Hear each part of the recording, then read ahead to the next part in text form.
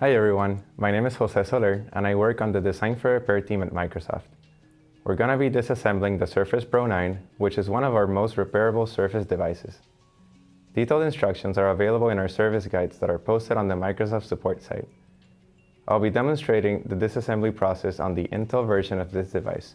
The disassembly steps for the ARM version are very similar, however there are important differences which can be found in the service guide. Repair should be performed on an ESD work surface with grounding to protect the unit. Additionally, we recommend removing jewelry such as watches and rings. In addition, be sure to use the Windows system to shut down the computer completely before any repair. The tools needed for this assembly are a plastic spudger, battery protective cover, ESD safe tweezers, 3IP, 4IP, and 5IP Torx Plus screwdriver. Lastly, we'll use a display debonding tool, which is available to registered pros on iFixit.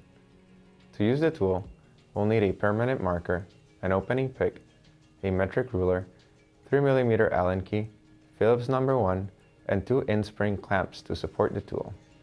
Before starting, we'll remove the SSD, which triggers a battery shutdown to the device to make sure power is not flowing during the repair. The SSD removal also prepares the device for display replacement. We will press with our finger to pivot the SSD door open and remove it.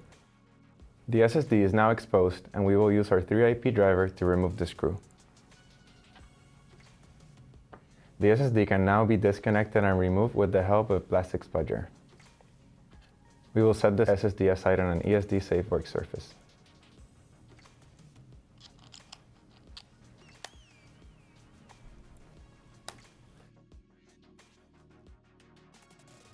Next, we'll work on the display. On Pro 7 Plus, we re-engineered our bonding solution to enable field replacement of the display without heat, and also allow for easy removal of the display adhesive. We've continued evolving this solution across Pro 8 and Pro 9 devices. We will start by repairing the display debonding tool. We suggest using this tool to reduce the risk of display damage and preserve the display for reuse while performing replacement of internal components. We'll use a ruler to mark a guitar pick at 2 positions, 3mm and 8mm. This will help us ensure we don't damage any cables during the display removal. Mount the debonding tool to the work surface so it is stable during the repair. We will first cut through the adhesive using the 3mm setting and have one last pass at 8mm along the top edge. To start the debonding process, we will hold the device with both hands and insert the opening pick into the right side speaker mesh. This will be our entry point into the device.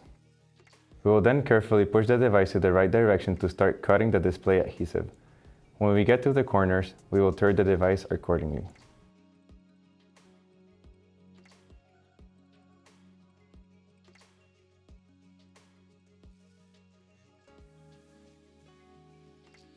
So after a full cycle, we'll remove the device and adjust the opening pick to 8mm to cut to the top edge adhesive. We will only use this depth on the top edge of the display.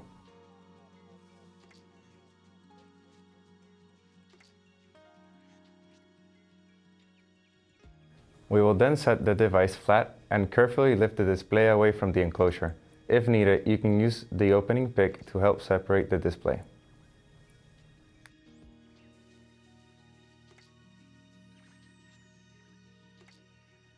Flip the display 180 degrees so we can disconnect the display from the device. To disconnect the display, we will reveal the connection by removing a shield lid with plastic tweezers and using a plastic spudger to disconnect the cable from the display.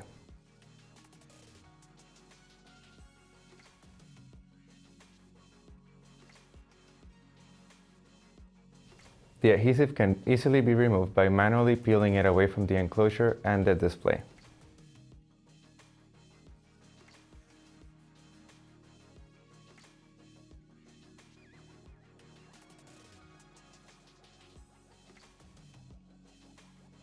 We'll place a battery cover while we work on internal components. We'll use a spudger to remove the shielding lid and conductive tape to remove the other end of the display cable.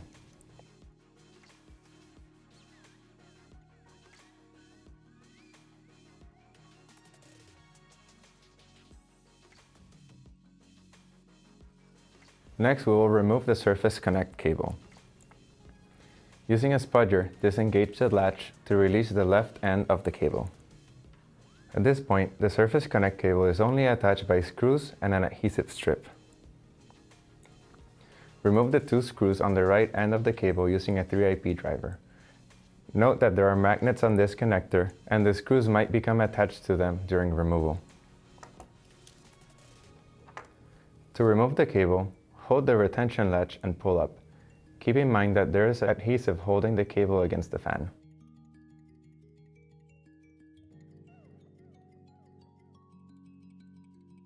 Next, we'll remove the thermal module. Remove the conductive tape on both the top and left sides of the thermal module. Next, there's a total of 14 screws holding down the thermal module, which also includes the fan. We'll use a 3IP bit to remove them.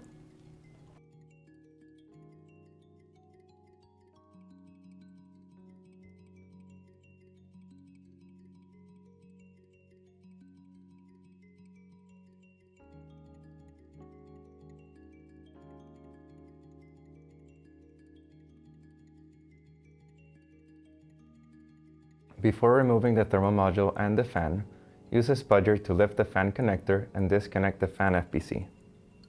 The thermal module and fan assembly can be removed by gently pulling up, keeping in mind that there is thermal interface material that could create a slight bend. The battery connector is now exposed and can be disconnected from the motherboard using a plastic spudger. Next, we will remove the battery. We will ensure that it has been disconnected from the motherboard. Then, remove 8 screws using a 4IP bit.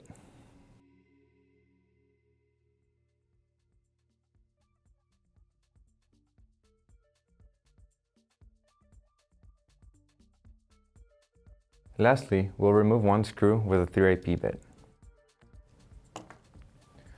Once the screws are removed, the battery can be removed from the device. Be careful to only handle the battery by the frame on the sides. Also, note to always protect the battery from accidental pokes, impact and bends during the repair, and account for all screws upon completion of the repair. Next, we'll remove the power and volume buttons. Remove the button board by removing 2 screws with a 3IP bit. After removing the screws, lift the button board and set it aside on an ESD safe surface.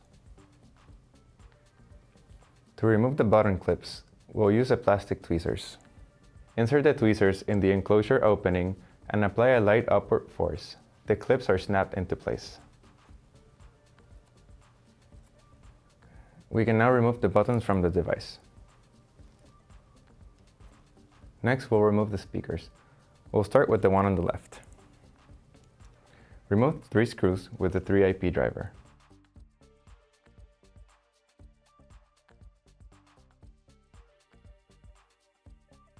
After removing the screws, lift the speaker away from the device.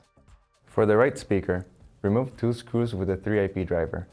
Note that the missing screw has already been removed during the thermal module removal process, since it is shared with that component. After removing the screws, lift the speaker away from the device. We will then remove the Wi-Fi and sensor deck. Remove the shield lids from the motherboard to expose the sensor FPCs. We'll use a spudger for this. We'll disconnect the remaining 7 cables from the motherboard. These correspond to the Wi-Fi antennas, cameras, and microphone.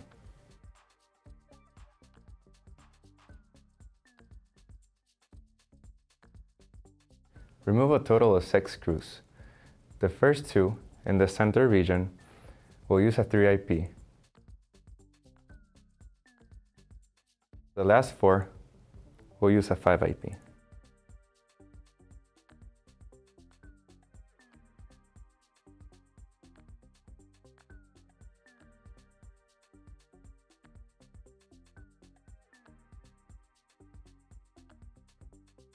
The 2 coaxial cables also need to be disengaged from their routing hooks. After the screws have been removed, the Wi-Fi and sensor deck can be removed from the device. Note the front-facing camera and the rear-facing camera will still be attached to the enclosure at this point. The front-facing camera can be removed by using a flat plastic spudger. the rear camera can be removed by removing 2 screws with a 3IP bit.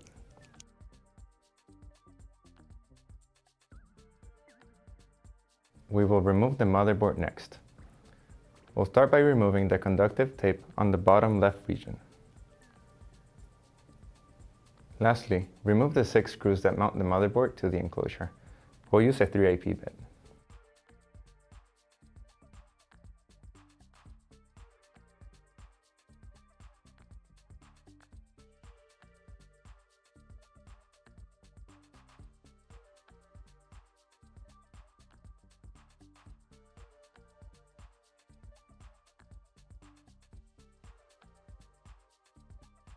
To remove the motherboard, we will lift up at a slight angle to make sure that the USB-C connectors can clear the enclosure. Lastly, we'll remove the kickstand. I'll note that this component can be removed without removing the display or any of the other components, but for purposes of the video, we've rearranged the order to showcase other repairs first, since it helps to have the kickstand during the display removal.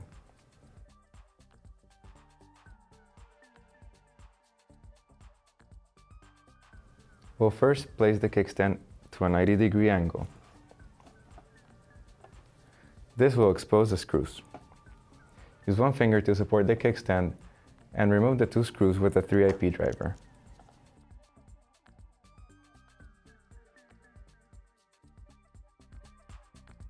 Next, firmly grip the hinge and the kickstand and adjust the angle to approximately 45 degrees. Gripping the kickstand with one hand and the top of the device with the other hand, we'll slightly rotate the kickstand to release it from the screw bosses on the enclosure. Lastly, we'll firmly hold the device and pull the kickstand away from the enclosure. With this, we've completed the disassembly of the device. A few things to note. During reassembly, make sure there aren't any screws or foreign objects inside the device, especially near the magnets or the battery region. After finishing, remember to attach the SSD and connect it to a power supply to get it to power on. I hope you found this video useful. Check the Microsoft site for more information or to learn about Microsoft sustainability efforts.